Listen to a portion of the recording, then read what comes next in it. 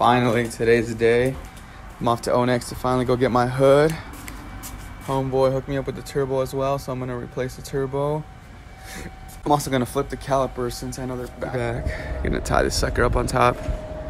Didn't fit inside, but I'm not trying to flex on y'all. I'm actually holding the hood. It's tied down, but you know, better safe than sorry. Alright guys, it's definitely looking cleaner, but with fucking project cars, you always find something. So it turns out the latch is actually broken and it just refuses to go down. So I'm probably gonna need a new one. I don't want to break this, but it sits pretty good. I'm gonna pull the fender a little bit to the left. We don't get it to sit flush, but I think it actually makes the car look really nice. Once the hood's on good, I'll be able to adjust the lights. It's good with the fender. Now I just need the shit running.